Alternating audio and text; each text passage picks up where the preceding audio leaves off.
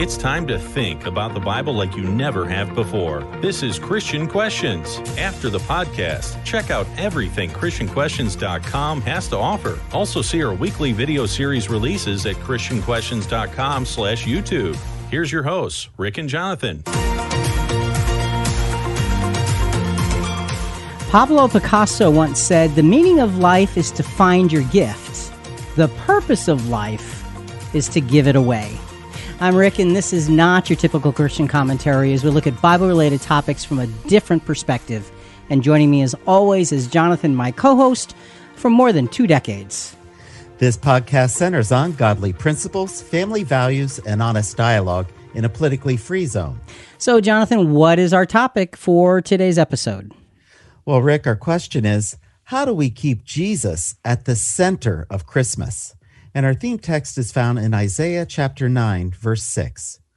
"For unto us a child is born, unto us a son is given, and the government shall be upon his shoulder, and his name shall be called Wonderful, Counselor, the Mighty God, the Everlasting Father, the Prince of Peace."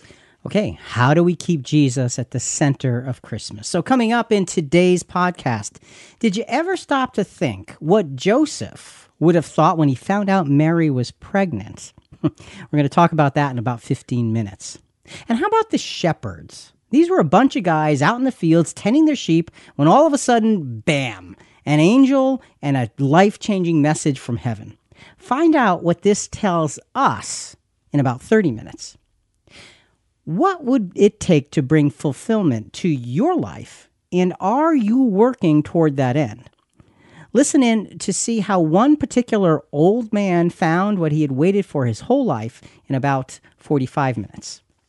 And we always say the most important thing about Christmas is Jesus.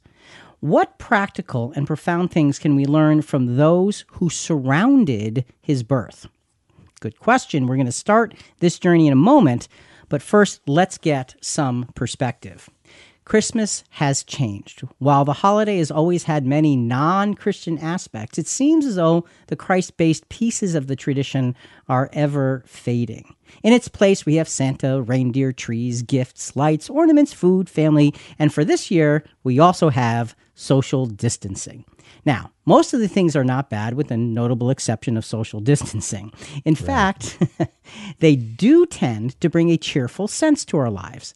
Putting Christ in Christmas is about much more than good cheer. It's about a message of glad tidings, of great joy, and it's for all people. How do we get back to focusing on bringing joy to the world instead of just a moment of emotional excitement? Rick, most of us love to be given gifts, especially if they carry deep meaning. Let's look at Christmas this year with 2 things in mind. First, and most obvious, Jesus is the greatest gift of all. Without him, life would be fleeting and sorrowful. Second, because Jesus came and ransomed the world, we who follow him are blessed with other specific and meaningful gifts relating to the gospel message. So, Jonathan, what we're going to do today is we're going to focus on these other specific and meaningful gifts that relate to the gospel message, and we're going to find them through the experiences of those around Jesus' birth. So there are 4 specific gifts that we want to touch on today. What's the first specific gift? Well, being chosen to do God's will in a unique way, and our example is Mary, Jesus' mother. Okay, we're going to look at Mary, Jesus' mother, as an example of being chosen to do God's will in a unique way. Did you ever wonder how Mary was able to not only accept the unlikely proclamation by the angel Gabriel, but how she could live with all the baggage that was inevitably going to come with it? After all, what Mary was told was impossible. I mean, think about this. Think about experiencing impossibility. The prospect of being faced with something so contrary to reason that it resides beyond even your imagination. Mary was faced with such a reality. We're going to look at Luke chapter 1, verses 26 through 37, and we'll break it into pieces. Now in the 6th month, the angel Gabriel was sent from God to a city called Nazareth, to a virgin engaged to a man whose name was Joseph. of the descendants of David, and the virgin's name was Mary.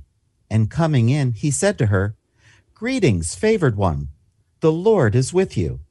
But she was very perplexed at this statement and kept pondering what kind of salutation this was. I mean, look, let's face it, it's not every day you're visited by an angel. Okay. That's for sure.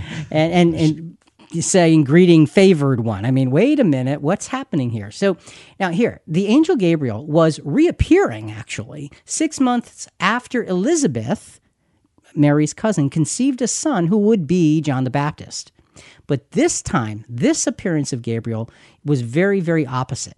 Elizabeth was married and beyond childbearing years. Mary, on the other hand, was only engaged and she was young. Gabriel had spoken to Elizabeth's husband, Zacharias, with the first announcement 6 months before. But here, Gabriel spoke to the young bride-to-be. His greeting was one of great favor, and yet Mary's reaction was confused, and she's afraid. Well, think of the question that would have flashed before her mind. An angel of God is speaking to me? For what reason? What has happened that there is such favor and blessing upon me? See, you got to put yourself, she's a young woman, and it's like, what is this angel talking to me for? Me of all people, I'm a nothing. You know, this is something that we got to look at and get your head around. So let's hear what the angel says. The angel continues, and again, we're in Luke chapter 1, we're at verse 30. "Do not be afraid, Mary, for you have found favor with God. And behold, you will conceive in your womb and bear a son, and you shall name him Jesus. He will be great and will be called the Son of the Most High. And the Lord God will give him the throne of his father David, and he will reign over the house of Jacob forever, and his kingdom will have no end." Well, first, before we get into the questions that go into Mary's head, the angel uses her name. Don't be afraid, Mary. So, it's like, okay, you've got the right person. This is not a mistaken visit. You're talking to me. I got it. Yeah, okay. But now the questions would probably go into hyperdrive in her head, and you already kind of intimated toward them. I'm going to have a son named Jesus, and he's going to be called the Son of the Most High, and he will be the deliverer, and he'll be a king. His reign will be everlasting. I mean, these are all the things that Gabriel just said. Mary had no basis in the reality of her life to be able to process this. This was beyond her comprehension of what life would be like. It was a natural impossibility that she was being spoken to. Well, for Mary, faith might perceive many parts of these proclamations, but there is one question she could not fathom. And that's found in Luke chapter 1, verse 34. Mary said to the angel, "How can this be, since I am a virgin?" And you get a sense of the practicality versus the spirituality of what's going on here. Mary has no warning of this coming to her, no expectation. And to hear this, she is a God-honoring, Jewish law-abiding individual. And it's like, wait, how can this be? I have never been with a man. I'm a virgin. How can this possibly be? Gabriel has an answer. We continue in verse 35. "The Holy Spirit will come upon you, and the power of the Most High will overshadow you. And for that reason, the Holy Child shall be called the Son of God. And behold, even your relative Elizabeth has also conceived a son in her old age. And she, who was called barren, is now in her 6th month. For nothing will be impossible with God." Rick, do you think she thought of the promised Messiah that was prophesied in Israel? Isn't there a verse that says, and they were in expectation of him? It could be. It could very well be. It's hard to say. We don't see it here, but they were. All men were in expectation. And so, as we were talking before we got into the podcast, so it would have been talked about in the synagogues, perhaps. I would think. And it would have been on the consciousness of everyone else. And so, along with this answer, the angel also tells her, your cousin Elizabeth has conceived a son in her old age. So he's giving her a sense of reality to be able to hold on to. And I think that's a really important part of this whole thing. So this mighty messenger from God did have a tremendous answer. It was unexpected, it was out of the ordinary, and it was impossible from a physical perspective. But Gabriel's last words must have rung true in the deepest recesses of Mary's young heart.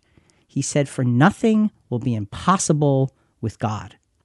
Her response to this was one for the ages. Luke 1:38.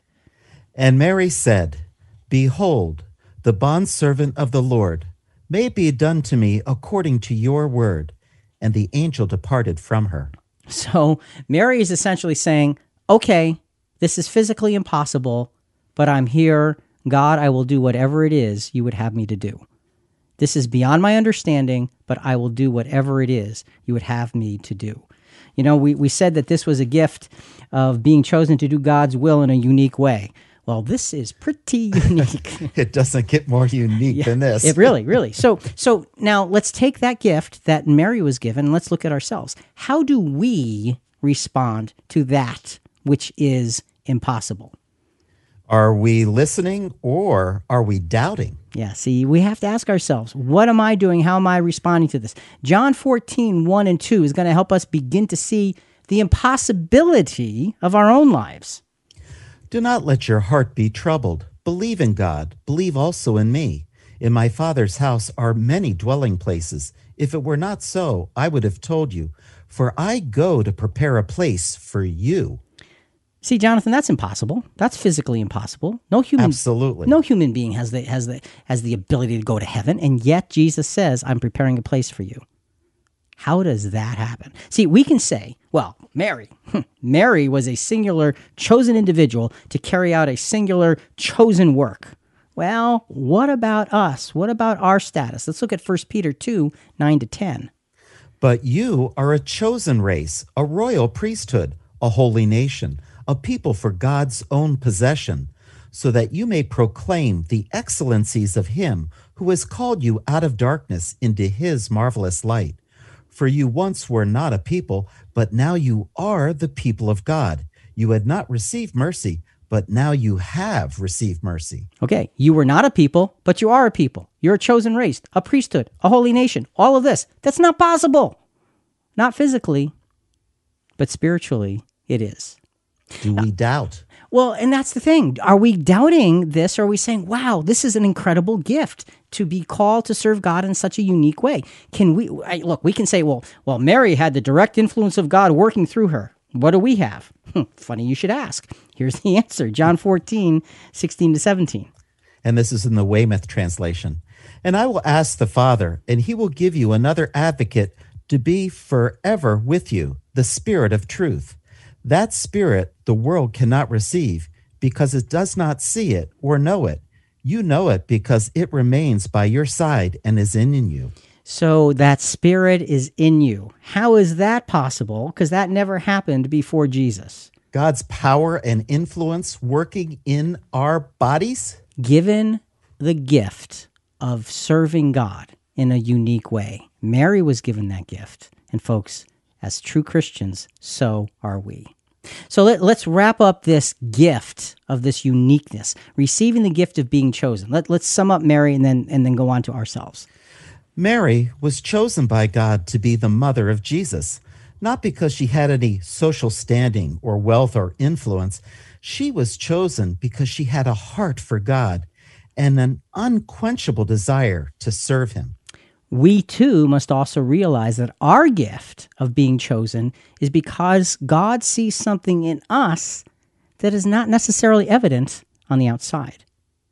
What do we need to do? Let us embrace his choosing and serve him with our heart, our mind, our soul, and our strength. It's a unique gift that we're given, just like Mary was given. Mary's experience makes us really think about the life-altering opportunity we're given. Let's say thank you. Once we humbly accept the gift of being chosen by God, what are we supposed to do with it? One of the most profound aspects of serving God through Christ is the process that God gives us to be successful in using the gifts he gives. The followers of Jesus are chosen, and that is a gift of grace. Those who follow are then commissioned into service, and that is also a gift of grace. So to be called is a gift of grace, but then to be commissioned to serve is another gift of great grace. So a hard gift, but a gift nevertheless. And this brings us to our second very specific gift that we want to look at and understand in the context of the birth of Jesus and then in the context of our own lives. What is it? The responsibility of caring for the things of God. Our example, Joseph, Jesus' earthly father. Okay, the responsibility of caring for the things of God. Joseph was given an incredible responsibility in very difficult circumstances. To take care of and protect his son.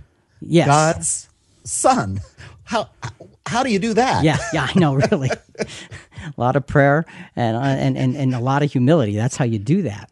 So as we begin to unfold this, we're going to just play the first verse from Come Thou Long Expected Jesus. This is from our friends, the Skit Guys. And as we go through this, we're going to, just get the sense of the importance of that, like you said, that expectation that was in place before all of this was happening. You see, the necessary events surrounding the birth of Jesus would continue to present gifts that were disguised as challenges. Joseph would be deeply tested by what God would require of him. Come, thou long expected Jesus, born to set thy people free from our fears and sins. Release us, let us find our rest in thee.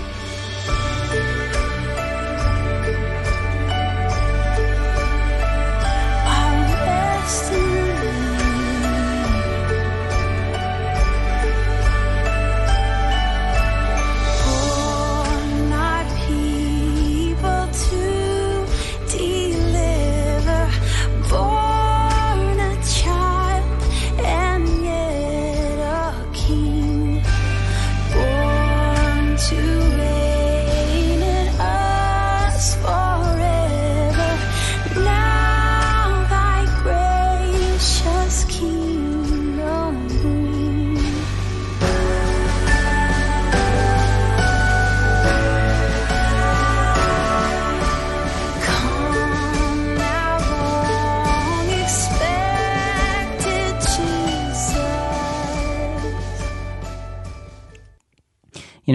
Let us find our rest in thee, born a child and yet a king, talking about bringing his kingdom.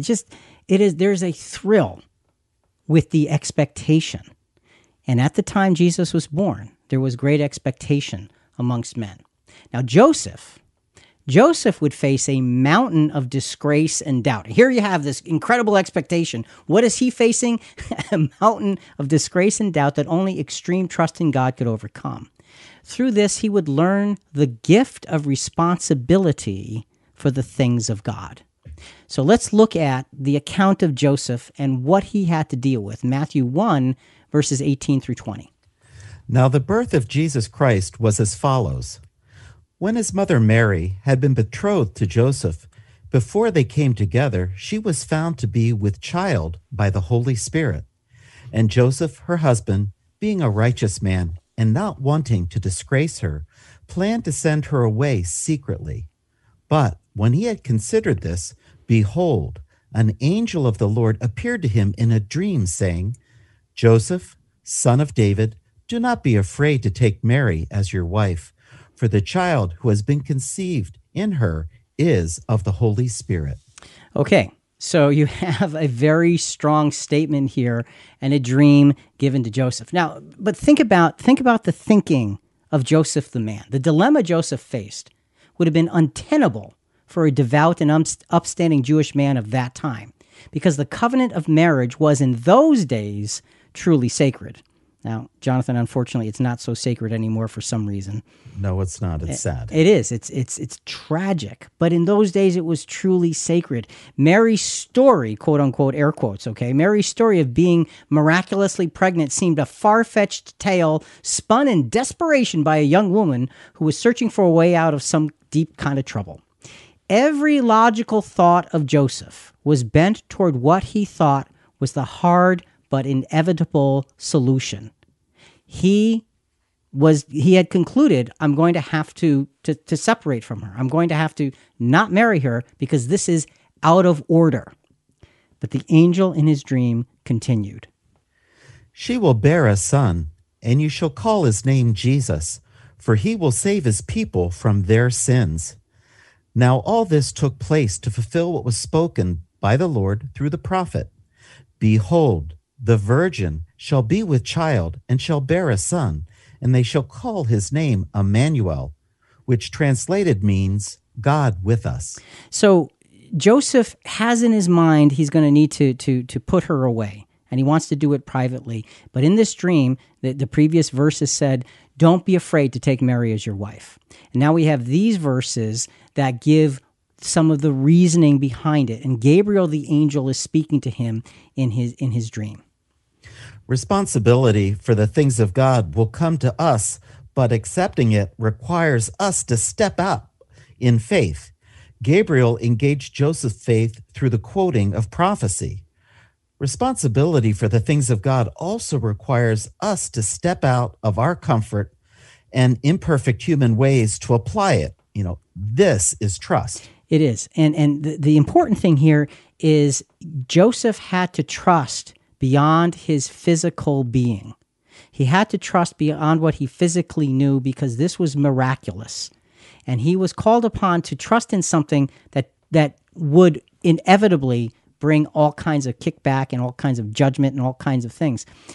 But that was the responsibility for the things of God. It takes a special man to be able to do this. Okay? And trust is not easy. It feels dangerous and it feels vulnerable. Once Joseph's faith was focused, he can now be prepared to walk the pathway of trust that would be laid before his feet. Often with a pathway like that, Jonathan, you don't know too many steps. You know the next step or two, but then you don't know what's next. And that's scary. It is. And that's exactly the way it would be for Joseph. Walking this path would make him look foolish and immature to his peers. Joseph, though, was willing to absorb these consequences in order to do the will of God. Being responsible for the things of God, this is a gift, often brings unsettled circumstances and persecution to our lives. But in our hearts, there will be blessing and there will be peace. Matthew 1:24 and 25, what happens to Joseph now? And Joseph awoke from his sleep and did as the angel of the Lord commanded him, and took Mary as his wife, but kept her a virgin until she gave birth to a son, and he called his name Jesus. So he takes her as his wife, and he thoroughly, completely, utterly respects her and the will of God. That's an incredible testimony to this man, Joseph. And it was a confirmation what Mary tried to tell him, Yes. where he couldn't wrap his head around it. This was a confirmation. Everything that she told me, I know was accurate and true. Exactly. And this was but the beginning of Joseph's responsibility for the things of God. He would, as Jesus was a very young child, he would be called upon 3 more times to protect Mary and the child Jesus by way of 3 more angelic visits and dreams that would direct him to act in very specific ways. Joseph, each time, would trust these clear instructions and thereby preserve the lives of Mary and Jesus, so the will of God for the salvation of the human race could be fulfilled. See, Joseph grew into and faithfully executed his role of responsibility for the young Messiah, and thereby he was blessed. Jonathan, he had the responsibility for caring for the things of God, and that was no easy task. Well, that brings us to the question, how do we respond to the gift of responsibility for the things of God? Are our hands and hearts willing, or are we finding excuses and doubting? See, Joseph could have found excuses, Joseph could have doubted, but he chose to follow God's providence. See, Joseph had scripture to guide him, and it's very powerful that the angel Gabriel gave him prophecy. And he said, this is what's happening. It gave him a touchstone to hold on to and say, okay, this is real. I know this. I understand this. I've heard this before.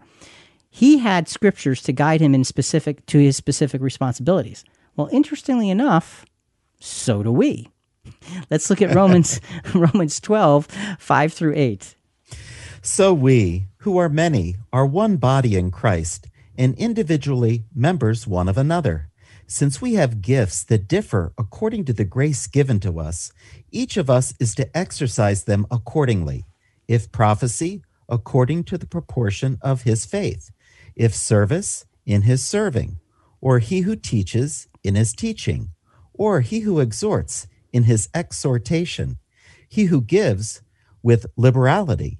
He who leads, with diligence. He who shows mercy, with cheerfulness. So we're told what to do, just like Joseph was told what to do. We have the scriptures to say, use the things God has given you in his service and do those things well and with enthusiasm and with passion and with grace so that you can bring glory to God.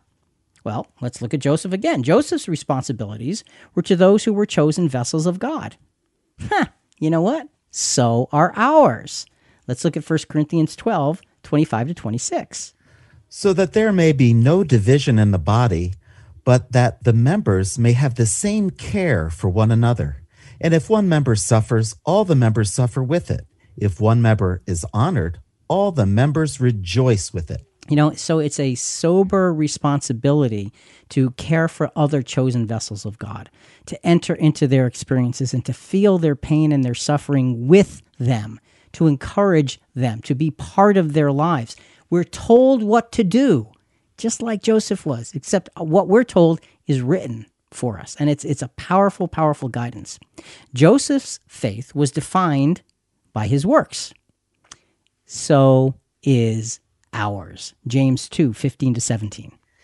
If a brother or sister is without clothing and in need of daily food, and one of you says to them, go in peace, be warmed and be filled, and yet you do not give them what is necessary for their body, what use is that?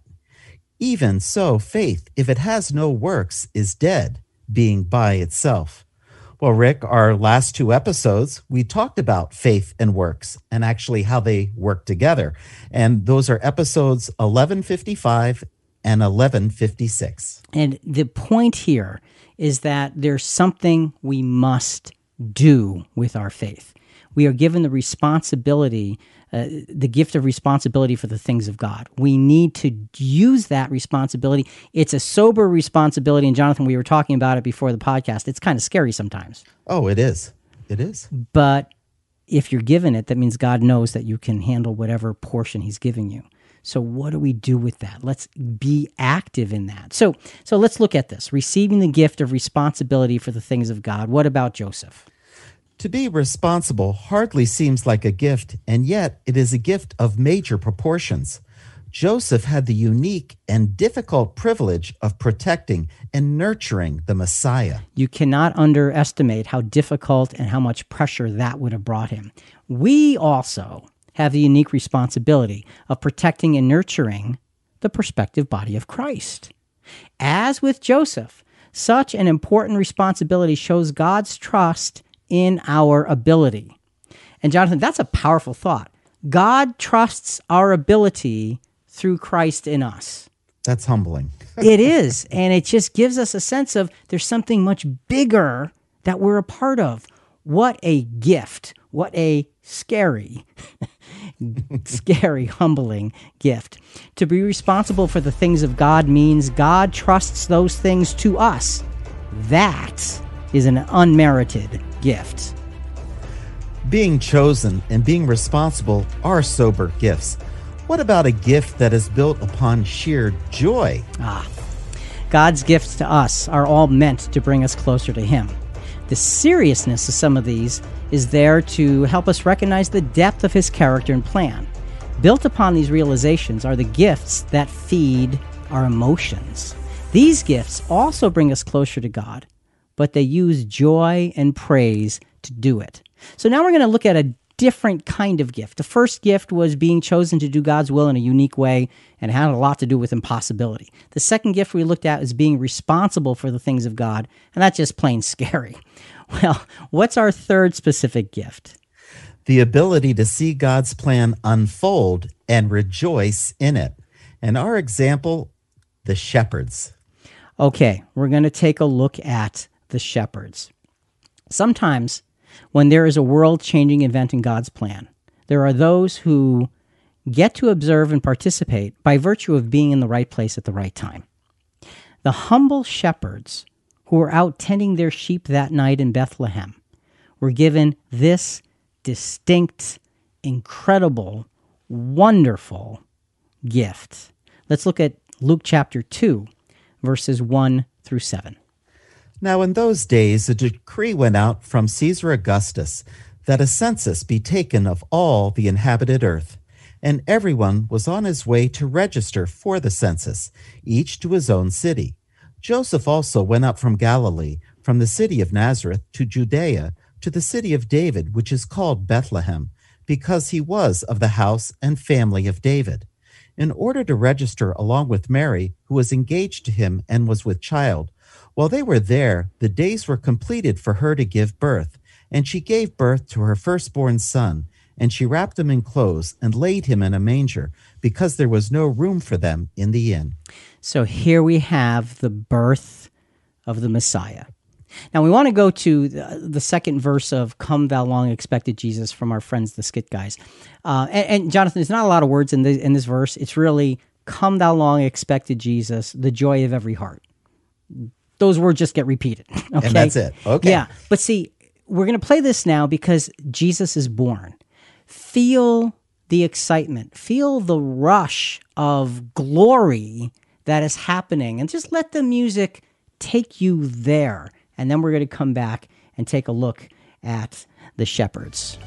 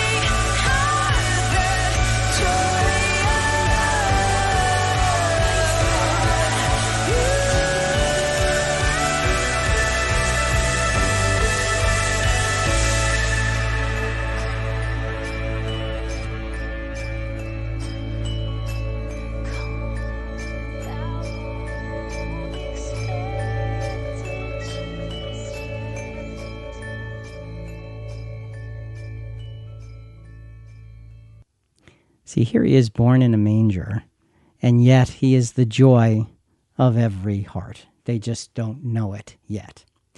So, being born in a manger, the birth of Jesus began as a very private event. Only Joseph was there with Mary in a stable full of animals. Here we have the Savior of the world born, and seemingly, no one knew about it. I imagine for Joseph and Mary, this would have been preferred, as neither one of them were the type to seek attention. God, however, designed for the word to get out in a most unorthodox way. Luke chapter 2, verse 8. In the same region, there were some shepherds staying out in the fields and keeping watch over their flock by night. Okay, you've got the stage set. Of course, we all know what's going to happen. But hope was about to be revealed, and that would bring rejoicing. Now, when you think about being able to truly rejoice in something, it seems evident that those who are sincere, who work hard and have relatively simple lives, would be the best able to embrace rejoicing. The shepherds who were given this opportunity to rejoice in the longed-for hope of the Messiah's birth were this hard-working type. God chose them to hear, to see, to rejoice, and to spread the good news. There's something special, Jonathan, about the simplicity of their lives. It's true, Rick. And if someone has everything they would ever want, and something takes place, it's a fad, it's done, and it's over. Now they're looking for the next. Yeah, impress me now. Exactly. Yeah, and the shepherds were exactly the opposite. And it's interesting, Joseph and Mary were just like that. They were simple, they were humble. Elizabeth and Zacharias were simple and they were humble. And you have this characteristic that flows through all of these individuals. Well, these shepherds are nameless and yet simple and humble and chosen of God to bear an incredible, incredible message. Luke 2, 9 through 15. And an angel of the Lord suddenly stood before them, and the glory of the Lord shone round about them, and they were terribly frightened. But the angel said to them, "Do not be afraid, for behold, I bring you good news of great joy, which will be for all the people. For today, in the city of David, there has been born for you a Savior, who is Christ the Lord."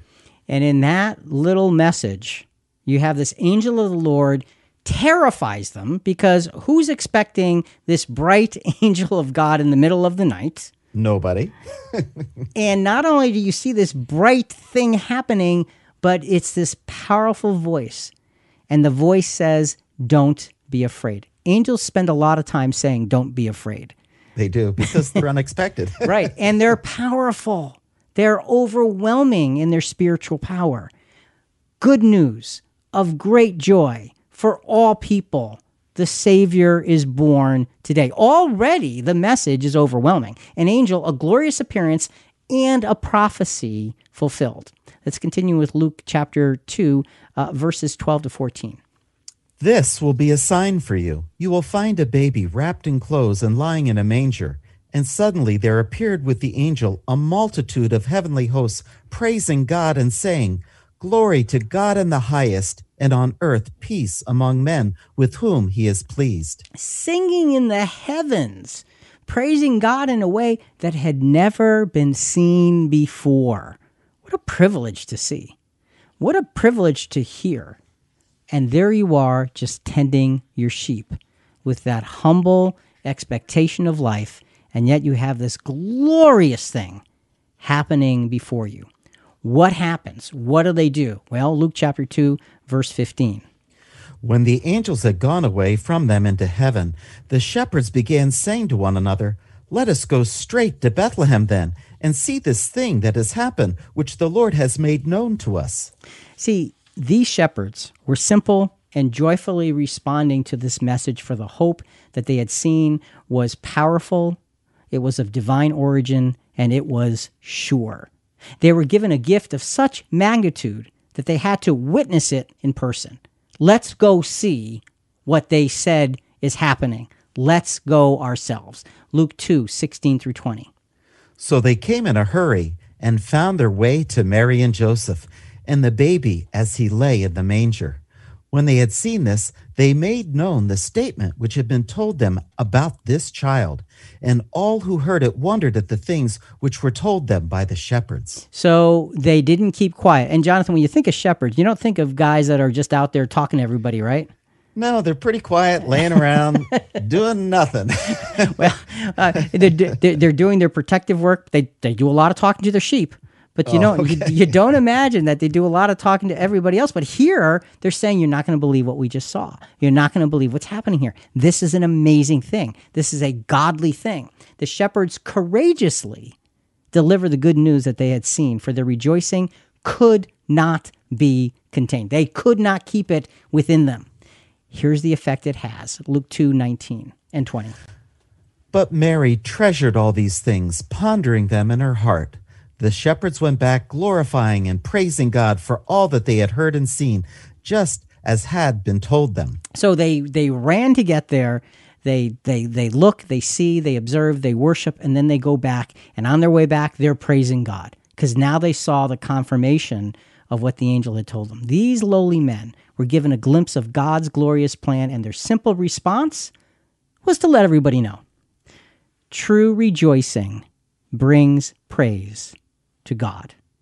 So look at the shepherds, their lowly estate, and their ability to embrace rejoicing. And we got to ask ourselves a question. Go ahead. And think about Mary and Joseph. They received a confirmation saying, okay, Yeah, true. God had an angel appear to both of us, and now it's confirmed by someone outside of us that this truly is everything that God told us it was. Yeah, and I think that's why it says that Mary pondered these things in her heart, because where did these guys come from? How did they know? And when they tell them, Exactly. the angels told us, it's like, okay, this is becoming familiar now. You know, we're in the right place at the right time doing the right things. Well, how do we respond to the gift of the ability to see God's plan unfold and rejoice in it? Are our hearts open to this paradigm shift, or do we seek to stifle it because it makes us vulnerable? You know, sometimes rejoicing makes you vulnerable because people can look at you a little bit weird. And how are we doing with the ability to see God's plan unfold and rejoice in it? We, like the shepherds, we are in the right place at the right time. Matthew 13:16-17. But blessed are your eyes because they see, and your ears because they hear. For truly I say to you that many prophets and righteous men desired to see what you see and did not see it, and to hear what you hear and did not hear it. So this is really, Jesus is saying in Matthew 13, you are blessed. Your eyes are blessed. Your ears are blessed. And I'm going to expand on that. And your heart is blessed and your mind is blessed because you're seeing the gospel in front of you. How are we rejoicing in that? That's a gift. That is an unmerited gift. We, like the shepherds, have an opportunity to have our rejoicing in what we know change our lives and the lives around us. Philippians chapter 4, verses 4-7. Rejoice in the Lord always. Again, I will say rejoice. Let your gentle spirit be known to all men. The Lord is near. Be anxious for nothing, but in everything by prayer and supplication, with thanksgiving, let your requests be made known to God. And the peace of God, which surpasses all comprehension, will guard your hearts and your minds in Christ Jesus. There's so much in those verses. That's a whole podcast right there. But it starts with rejoicing. It has prayer and supplication and thanksgiving and the peace of God and our hearts and minds being guarded. It puts it all together. We have the gift of the ability to see God's plan unfold and rejoice in it. How are we doing? Are we rejoicing the way the shepherds rejoiced? So let's wrap this up. Receiving the gift of the ability to see God's plan unfold and rejoice in it. To be given insight into God's plan and to truly rejoice in it is a rare opportunity. The shepherds did not expect it, but when it came, they poured themselves into it. And that's a great way to describe it. They poured themselves into this opportunity. We also can pour ourselves out in our rejoicing over God's plan. Let us see it every day and live our gratitude by rejoicing in the message of the plan, good news of great joy, which shall be to all people. That's what we have to rejoice over. The mere thought of knowing what the mind of God has in store for all humanity makes rejoicing a necessity. Where do the gifts of being chosen, being responsible, and rejoicing lead? What is their conclusion? The three gifts we've examined thus far all contribute to us becoming more worthy servants of God's plan and better footstep followers of Jesus. The end result of all of this is to walk through our lives in a new and living way. Our final gift is an expression of a life so lived. So we have the gift of being chosen to do God's will in a unique way. We have the gift of being responsible for the things of God. We have the gift of the ability to see God's plan unfold and rejoice in it. What's our fourth specific gift? The gift of a fulfilled life. Our example, Simeon the prophet. This, Jonathan, I love this story. To me, it is one of the awe-inspiring moments in the New Testament. There are many, okay? This is one of them. Most everyone wants to live a life that gives them a sense of fulfillment. God's grace is such that he gives those who follow in Jesus' footsteps this opportunity in a grand way. The example of Simeon the prophet shows us the peace that a God-centered fulfillment brings. Everybody wants fulfillment. Here's the peace that a God-centered fulfillment brings. Luke chapter 2, verses 21 to 35, we'll break it in pieces. And when 8 days had passed before his circumcision, his name was then called Jesus, the name given by the angel before he was conceived in the womb. And when the days for their purification were completed, they brought him up to Jerusalem to present him to the Lord, and to offer a sacrifice according to what was said in the law of the Lord. Okay, so they're going up for the circumcision on the 8th day since his birth. Okay, and what this does, this reminds us that Mary, Joseph, and yes, Jesus are given no special entitlement or dispensation.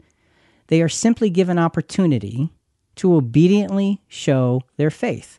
They were fulfilling the requirements of the law like they were supposed to. And Jonathan, they just go about their business because they're humble that way.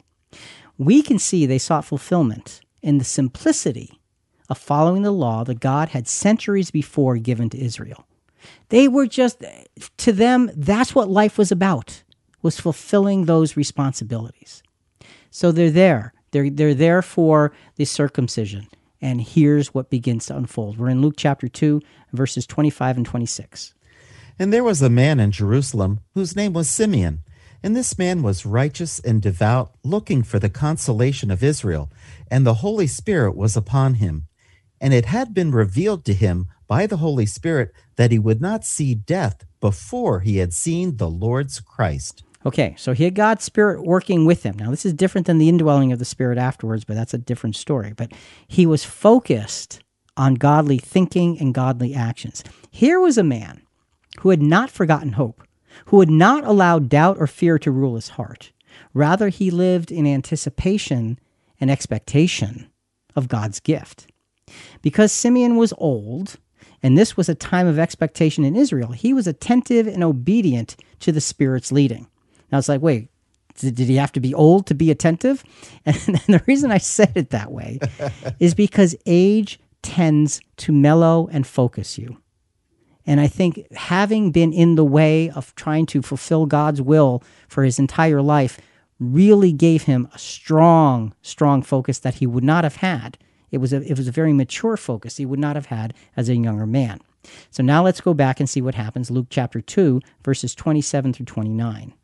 And he came in the Spirit into the temple. And when the parents brought in the child Jesus to carry out for him the custom of the law, then he took him into his arms and blessed God and said, Now, Lord, you are releasing your bondservant to depart in peace according to your word. So he's really saying, my life has been fulfilled. This encounter was the most important thing Simeon looked forward to in his entire life. He was granted a glimpse, just a glimpse, of God's gift of redemption. And it's in the form of a baby. He sees the baby. He takes this baby in his arms, and he knows that his life is now fulfilled. And he's thinking, for in my arms, I hold the hope of the world. I mean, Jonathan, put yourself in that position. However, maybe he's 80, who knows? And for his entire life, he's looked for the consolation of God. And here it is. And it's a 8-day-old baby. And he knows. His life is fulfilled. That's right. He knows salvation comes through this baby. And I'm holding God's salvation in my arms. I mean, man, talk about a way to bring your life to a pinnacle. What a gift. It is. It is the gift of a fulfilled life. Again, back to Luke chapter 2, verses 30 to 33. For my eyes have seen your salvation, which you have prepared in the presence of all peoples, a light of revelation to the Gentiles and the glory of your people Israel. And his father and mother were amazed at the things which were being said about him. Okay, so again, you have Joseph and Mary there amazed. See, you can see that they pay attention to everything. And they're just absorbing. They absorb what the shepherds said and did. They're absorbing what Simeon is doing, and they're realizing things. Now, Simeon realized the full import of redemption. He says, I have seen, and he's speaking to God. He's praying out loud. I have seen your salvation with my own eyes. He is a light. Your salvation is a light, Jesus, that even reaches to all Gentiles. There's prophecy here. He is a light that is the glory of Israel. This light is now just a baby, but this baby is the hope of the world. This baby will eventually fulfill the lives of every human being. Simeon continues in verse 34. And Simeon blessed them and said to the mother Mary, Behold, this child is appointed for the fall and rise of many in Israel, and for a sign to be opposed. And a sword will pierce even your own soul to the end, that thoughts from many hearts may be revealed. So you have this glorious moment, and then he says that, and you say, wait a minute, a sword will pierce your own heart, your own soul? You know, it's like, well, why is he saying that? Because Simeon also knows that fulfilling the plan of God is going to bring great sacrifice, sometimes heartbreaking sacrifice. It doesn't make the glory of God's plan any less. It actually makes it of greater value. And he's looking and seeing the comprehensiveness of what is going to happen as a result of Jesus coming. And his life is now fulfilled. So Jonathan, let's put a bow on this part, this part of Simeon's story. Well, how do we respond to the gift of a fulfilled life? Are we willing to work for it, to watch, listen, and wait for it? Or are we impatient and maybe even skeptical? So Simeon showed us patience through a lifetime, a long lifetime of waiting, of serving while he didn't just wait and say, I'm sure God will tell me at the right moment, so I'll just go about my business. God's business was his business. Amen. And that's the waiting. So the waiting is not being idle. It's using the time, investing the time in the meantime in the service of God in the best way you possibly can. It's a beautiful thought about responding to a gift of a fulfilled life. And this is why seeing Jesus fulfilled Simeon's life so fully, because his heart and his mind were just so ready for God's gift. We, like Simeon, live in a time of expectation. I mean, how many people, especially with what's going on in the year 2020, have said, wow, this must be the time of the end. Right? Okay, we live in a time of expectation. We're privileged to know and see things that were not always understandable. God's plan is unfolded for us in ways that it was not understandable, especially like through times like the Dark Ages and so forth. The fulfillment of our privilege and our calling is unfolding right before us. Do you realize that the prophets sought to know and see what we know and see? Let's read that in 1 Peter chapter 1, verses 10 to 13. As to this salvation, the prophets who prophesied of the grace that would come to you made careful searches and inquiries, seeking to know what person or time the Spirit of Christ within them was indicated as he predicted the sufferings of Christ and the glories to follow. So think about the fact that the prophets searched and tried to understand beyond what they were able to understand. The prophets' own fulfillment came, according to 1 Peter, it came in knowing that they were serving a larger picture than the context of their own lives. And, this scripture goes on in 1 Peter chapter 1, and it's going to tell us that even the angels wanted to look into these things. And this is found in 1 Peter chapter 1, verse 12. It was revealed to them that they were not serving themselves, but you, in these things which now have been announced to you through those who preach the gospel to you by the Holy Spirit sent from heaven, things into which angels long to look. So it says that the prophets knew they were serving something bigger. And folks, if you're a true Christian following after Christ and you've got God's Spirit working within you, It's saying that they were serving you. I mean, think about that. Think about a fulfilled life. What a privilege. It's amazing. It's amazing. And Simeon is such a great picture of that. So, and the angels long to look into these things. It's just, and here we are. We're a part of these things. We have every evidence for a fulfilled life. You see, we are of all humanity in all the ages past, we are most privileged. Let us focus that privilege and realize just how much we have to live, have to fulfill our lives with. We've got so much. And verse 13 of 1 Peter 1 really wraps this up for us. Therefore, prepare your minds for action. Keep sober in spirit. Fix your hope completely on the grace to be brought to you at the revelation of Jesus Christ. Prepare for action. So, Jonathan, wrap up receiving the gift of a fulfilled life. To be given insight into God's eternal plans, to be called to follow the Savior of all humanity, to be blessed with the opportunity to share the gospel, this truly is fulfilled living. How are we doing with our living in a fulfilled way? Am I living the fulfilled life according to the responsibilities and privileges and opportunities that I've been given? I should be asking myself that question every day. We want to go to another short piece from the Skit Guys, and this is called Remember. And it's very appropriate because it's about the birth of Jesus and the things that we need to remember. Christmas isn't just a time to decorate your house, to spend time with loved ones, and to open long-awaited presents. Christmas is a time to remember. To remember that salvation doesn't come from within. It comes from above. To remember that infinitely better than the magic of Christmas is the miracle of Emmanuel. To remember that God was not and is not untouched by the pain and suffering of this world. To remember that Jesus isn't just part of the Christmas story, but Christmas is part of the Jesus story. To remember that there is no grace without a cross and no cross without a manger. To remember that Jesus doesn't just want us to remember what he did, but to join him in what he is doing. So this year, let the lights remind you of the light of the world who came into darkness for us. Let the gifts remind you of the greatest gift of all. And this year, make your heart like Bethlehem and receive the King.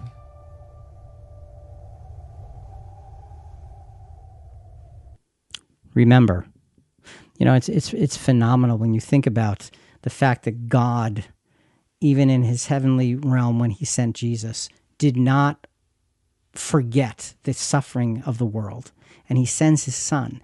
And all of these things, folks, that we see and we celebrate, quote unquote, should help us to remember the greater gift, the bigger gift, the gift that gives us all life, not only now if we're following after Jesus, but the world later, forever and ever and ever. Remember the most important things. Jonathan, as we wrap this up, you know, there's a lot that we don't know about the early life of Jesus. And you know, we touched on just tiny things today. But one thing we do know is this. The event of his humble birth was enough to teach his followers simple and powerful lessons through the gift of simple yet powerful gifts. There were gifts. We only touched on 4 specific gifts today. So, Jonathan, let's just quickly review them as we wrap up. First, being chosen to do God's will in a unique way, and Mary was our example. And in a unique way and an impossible way, and yet we have that same opportunity as well. Secondly, the responsibility of caring for the things of God, and Joseph was that example. And what a sober responsibility he had of caring for Mary and for Jesus, the Messiah. And what a sober responsibility we have of caring for the body of Christ, for one another. Thirdly, the ability to see God's plan unfold and rejoice in it, and the shepherds we looked at. Am I rejoicing with that same passion that the shepherds rejoiced in when they saw God's plan unfolding? And fourth, the gift of a fulfilled life with Simeon. And how fulfilled am I living? Am I living fulfilled according to the opportunities and blessings that were given to me? And Jonathan, all of this just scratches the surface. And Luke 2:14 reads, "Glory to God in the highest, and on earth peace, goodwill toward men." And folks, really, that's what this is about today. Our whole thought pattern today is the simple gifts that we can see in the people around the birth of Jesus to show us the gifts that we've been giving. What am I doing with the gifts that I've been given? How am I changing my life? How am I appreciating and rejoicing in those humbling and sometimes scary responsibilities? And how am I living to fulfill what God has given me? Folks, as we are in the season where we celebrate the birth of Jesus, let us remember the power of Jesus' life, his death, and his resurrection. Take the gifts given and use them. Think about it. Folks, we really do want to hear from you. Give us your feedback or send us your questions on this episode and other episodes at ChristianQuestions.com. Also, a big part of spreading the word about our program is subscribing to Christian Questions in iTunes or Apple Podcasts or Google Podcasts, Stitcher, whatever your favorite podcast channel is. Please rate us and review us. We'd greatly, greatly appreciate it. Coming up next week, has my Christianity been compromised? Has my Christianity been compromised? A lot to be said on that. So we'll talk to you next week.